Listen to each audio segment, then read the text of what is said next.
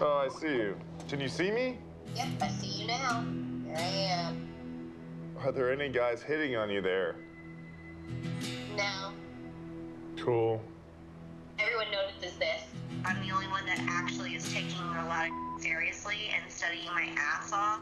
I have a gazillion tests that I'm taking that I have to pass, so it's difficult and strenuous, but I really miss David and I want to talk to him. So, how are you since I left? Like, are you okay?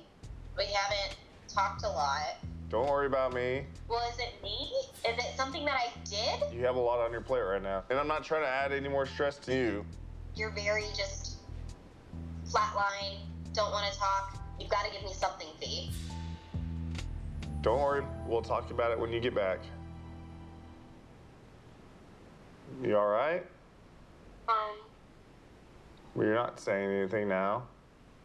Would you like to divorce now or later?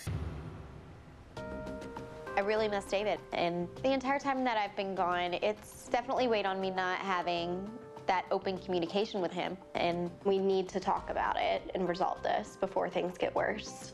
You don't believe in divorces. I believe in annulments. So, anyway, it is time for my study group, so I do need to go. Glad I got to see you. Bye, I love you. Love you. I'm just looking forward to all the adventures, all the cooking that you're gonna be doing and cleaning and everything. Do you see the word "made" tattooed across my forehead? Because I'm pretty sure the status is wifey. I can't do it all myself.